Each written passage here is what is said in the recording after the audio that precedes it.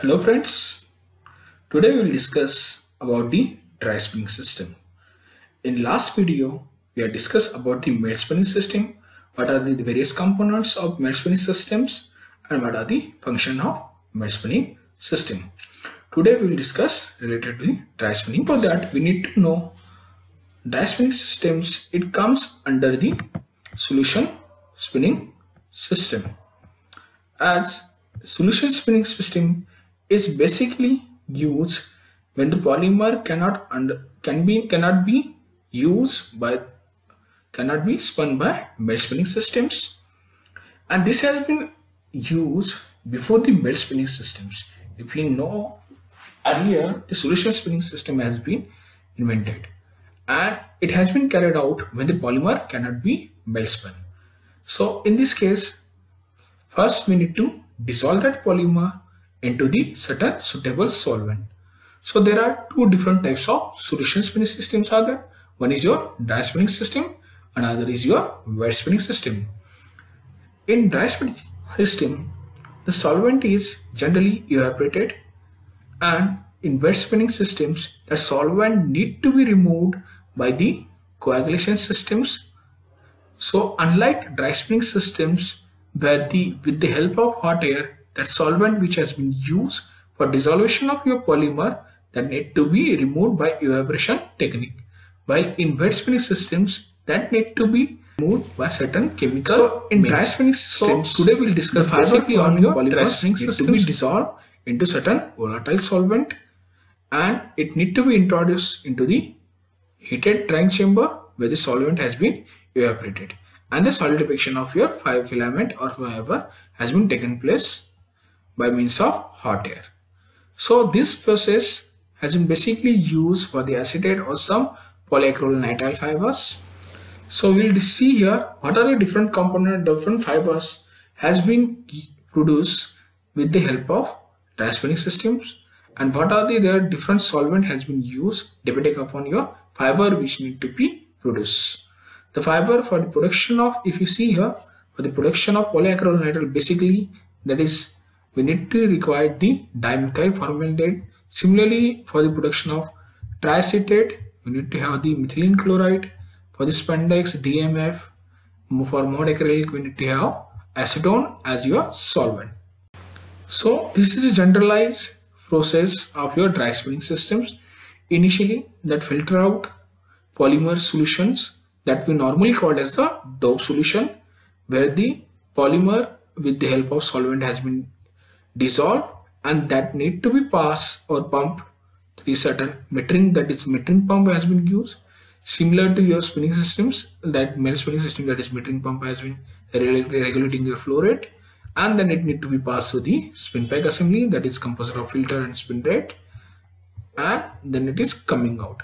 So unlike your melt spinning systems where the solidification of your polymer has been taken place with the cooled air, in case of dry spinning system it has been done by your hot air, and with the help of this hot air sublimation the evaporation of your solvent has been taken place, and after that the lubrication has been taken place. So these are the scene, like this is the feeding time, this is your metering extruder, then solidification has been done by means of hot air, then evaporation and the lubrication has been taken place, and then it is carried for the winding operations.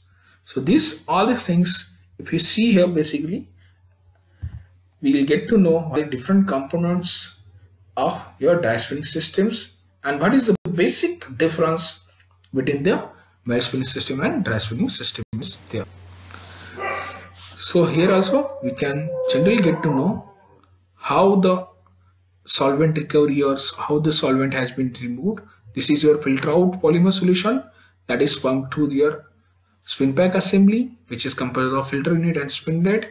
Then it is carried through this, and the air, that is, or we can use the nitrogen gas or inert gas, and hot air we need to be passed, and during that the solvent which has been used for the dissolution of your polymer has been recovered or can be evaporated by means of hot air. Then it is taken through this onto the gauchets, and then it's winding onto your bobbin with the help of ring tubular systems. This is similar here as shown, that is a spinning pump and the extruder, that is evaporation of your solvent has been taken place and that has been finally winding onto your wind up roller. The same, if you see, this is the line which we already discussed. So here we can basically discussing about what are the basic components of your dry spinning systems. One is your pump here, then there is a candle filter is there, the spin rate, then we have the hot air which need to be passed and the hot air outlet, and then finally it is then the spin finish application and it is winding.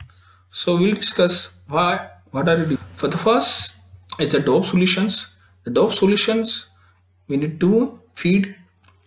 So dope solution is basically the solution where the polymer has been dissolved with the help of certain suitable solvent, and then it will filter out and then it will pass through the metering pump. So already we know that what is the function of your metering pump to regulate your flow rate.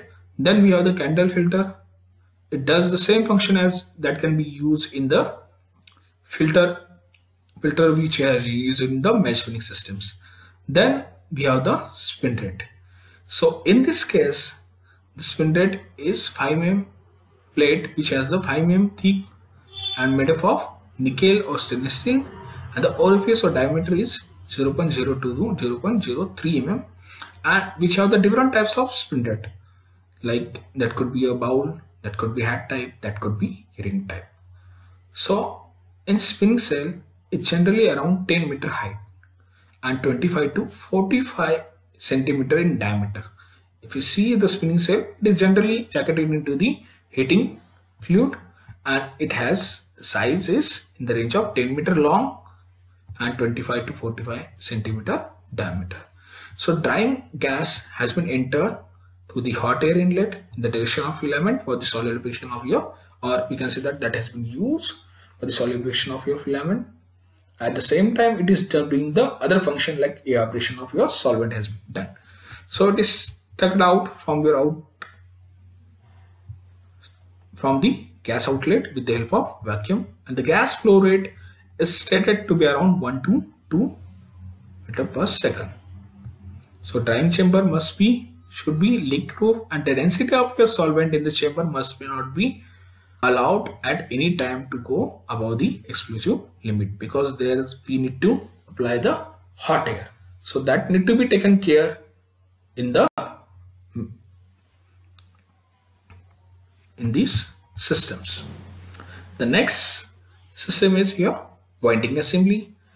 Like before that, we can apply the spin finish that we already discussed in the mesh spinning system also. The same type of finish we can be applied onto the filament which is coming out of your dry spinning systems before it is going to the winding element.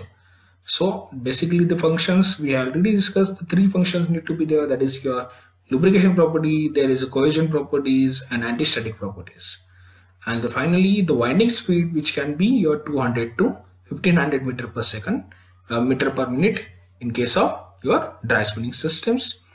So in this lecture we have discussed about the dry spinning systems, and at the same time we'll discuss what are the advantages and disadvantages and what is the properties of your solvent need to be there in case of your dry spinning systems. So first we'll discuss about the advantage.